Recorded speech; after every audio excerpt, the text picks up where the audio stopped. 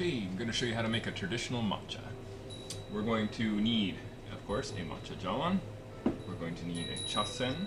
This is a bamboo whisk made by Mr. Kubo. It has not been sprayed with anti-molding agents or any herbicides. I'm going to let it rest on a chasen naoshi to keep its shape as it stand. You're going to need a sieve. This is going to break up the matcha powder, give you a much nicer texture. We're going to need a leveling off tool. Normally this tool is called a chashaku, is used for lifting the matcha out of the natsume or the tea tin. But for our technique, we just use it as a fancy leveling off tool. You're also going to need a measuring spoon. We weigh everything, so you're also going to need a scale. And so the measuring spoon is more just to help speed up the process rather than something that we can depend on. Okay, obviously you're also going to need some matcha. We're going to use a single cultivar Okumidori by Mr. Fujioka, one of our favorites. It's in our Eagle designation. You're going to start by preheating your bowl.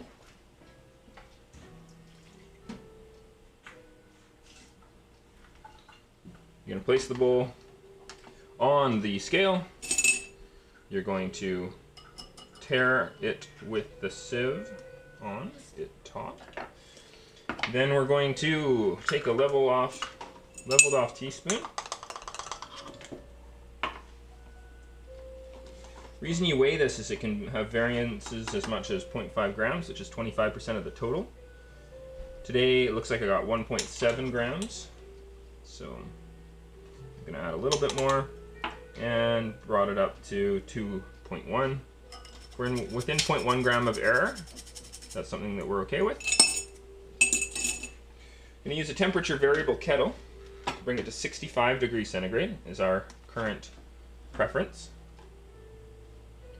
You're gonna weigh out 90 grams for your traditional. You'd be using 30 grams if you're making yourself a latte. Traditional matcha, or at least what we call traditional matcha, you might find in tea ceremony referred to as usucha, depending on which discipline you're following. I'm going to whisk while looking at a clock. I want to whisk for 15 seconds. So I'm going to hold it between the ridge and the black band, perpendicular in the bowl. Helps to actually get it off the scale there. And I do about 3 seconds of gathering in. Then I do 5 seconds of whisking vigorously. You can try and spill the liquid. A good matcha jawan's shaped so that that's going to be impossible. And so trying to spill actually gives you nice froth. Then about 7 seconds, you'll see I've turned into integrating that froth. This will let me get those really nice micro bubbles, so you get this really nice foam on the top. Stop in the center. In our technique, we don't draw a circle, as we feel that drawing circles can potentially be hard on the whisk. If you want to check your foam, you can push it aside. It needs to do something called repair, where when you push it aside, it comes back and reforms. That's the sign that you got nice froth. Froth isn't everything though. The 15 seconds is much more important. Weighing out 2 grams is much more important. Temperature is much more important.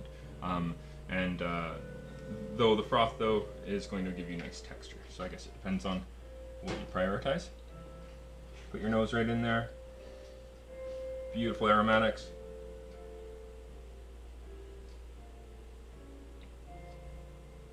You want to drink 1/3 of the liquid. Let it hang out on your palate, and you blow a little air out your nose. It's going to give you some really nice flavor clarity by accessing your retrorefractory senses, the smelling sensors behind your nose.